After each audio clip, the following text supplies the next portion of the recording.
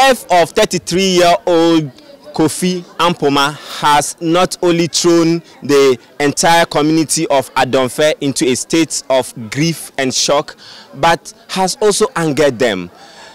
They believe the police allegedly butchered and manhandled him to death.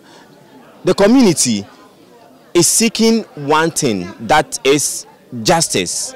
Today, we have come to the Adonfe community to speak to eyewitnesses, relatives, and also opinion leaders of this community on what they make of this development. Sympathizers and relatives sit in grief and could not hold back their tears. The death of 33-year-old Kofi Amponsah is still fresh on their minds. Deceased relatives want police officers who engaged in the act punished.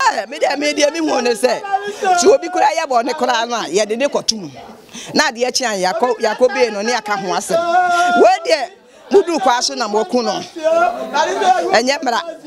enyembra waye bibi kura na moda momfa no nkotum ade akia ye wabusua ye beba ho emla nkyere se mukuno a police for na kuno omontwa police for na so this year na dia kan akosi say the regional minister say emphasize na mla nanim nti sorry ha ye yakoto aso mase you have some training attend ni sebeya enokre na ewumu no eni wo mo nso a eya ade no asotwe bi a wo se aban de ma wo mo no ho na say media me kra na hu hia mekese.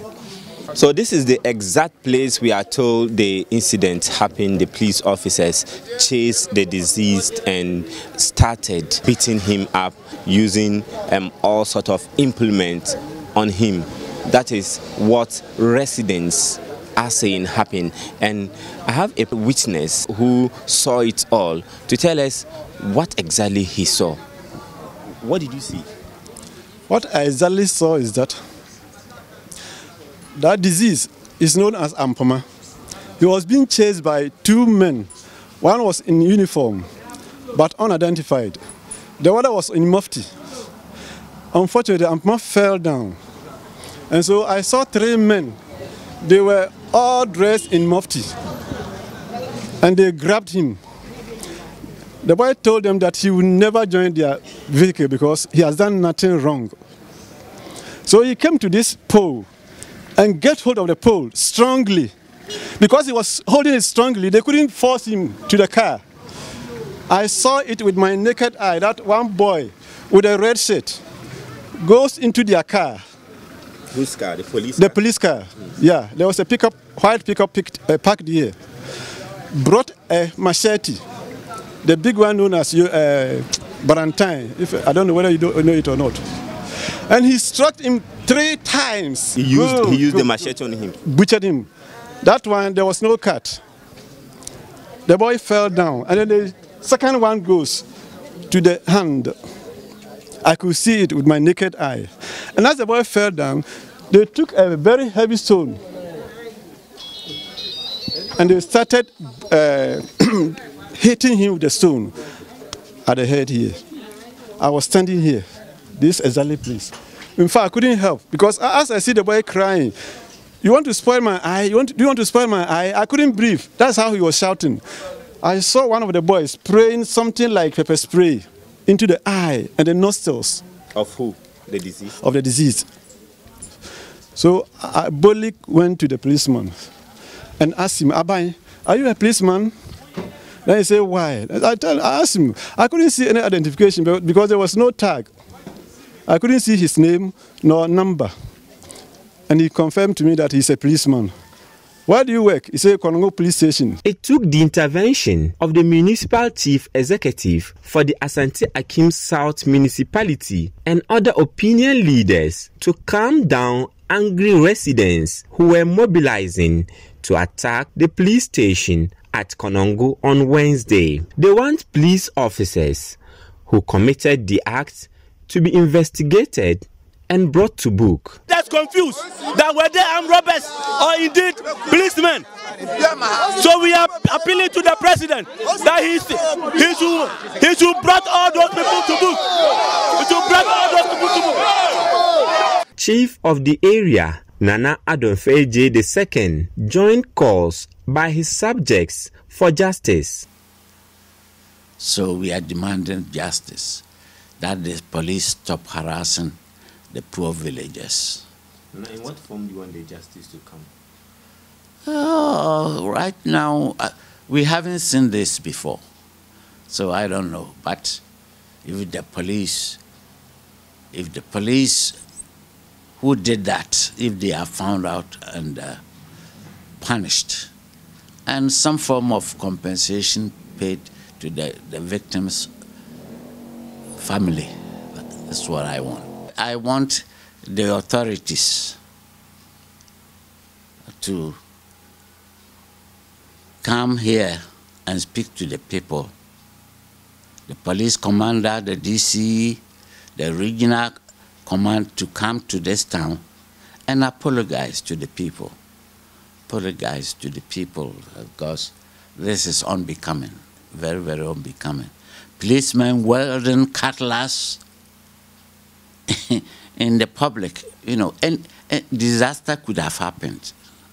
A bigger disaster between the police and the citizenry. And it was night to see a policeman wielding cutlass, machete, wielding it and attacking a citizen of it. Anything could have happened. I'm glad, I thank God that nothing happened to those policemen. That would have bring a bigger catastrophe to this town, but thank God. So I want the police command to come here and speak to the people. Processes are also underway to conduct an autopsy on the body. Ashanti Akim South Municipal Chief Executive Alexander Frimpong is urging calm among residents of the area. Even though the community is very unhappy and then saddened, they are not that much, mad against the whole police. It's a group of people that came that they are mad at them. As far as the right things are done, I believe very well that they will be able to bring them together. What we are making sure that is why it could have been worse. What you saw today, it could have been worse. Yesterday, the crowd and what they wanted to do, that is why we prevented all that, so that we don't get into a worse situation, so that bringing them back together will be difficult. The community, if you spoke to the community, they appreciate the role that some of the police, especially some of the superior officers have performed, except that they are not happy with the 9 who allegedly came to the community and allegedly committed, if I should call, the acts. So it is only, they are only not happy about the 9 people. It's not only the whole police system, but their confidence in the police and their confidence in the system will depend on the outcome of the investigations that will come. They have made it clear to me that for now they are trusting me. For now they are trusting us. They are trusting the state institutions. But it is the resource, the end, that can confirm their trust. And I just want to, that is why I'm assuring them that everything that we are doing is transparent. We have involved them in everything that we are doing from the start. We will continue to involve them and make sure that they know whatever is going on, and so that in the end, we'll be able to bring the police and the community together. The Ashanti Regional Police Command has, however, interdicted 3 of the police officers accused of killing the man. ASP Godwin Ahianyo is Ashanti Regional Police Public Relations Officer. The Regional Police Commander quickly invited the Divisional Commander to parade the officers before him. And this morning they were brought into the command, and immediately the Regional Commander commenced investigations by tasking the Commander of the Police Professional Standards Bureau to investigate the conduct of the officers. After listening to the officers, he also ordered their interdiction so that they will allow or give room for an independent investigation into the incident.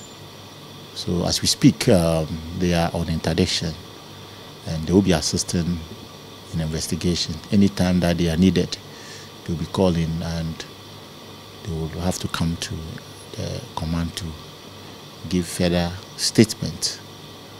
I might also say that there were 9 officers that went to the area, but 6 of them were at a different location and the 3 were at the scene where the incident happened. So it was later that they went into to the area to assist their colleagues to get the 2 arrested. But unfortunately, we lost Kofi Amponsah, 36.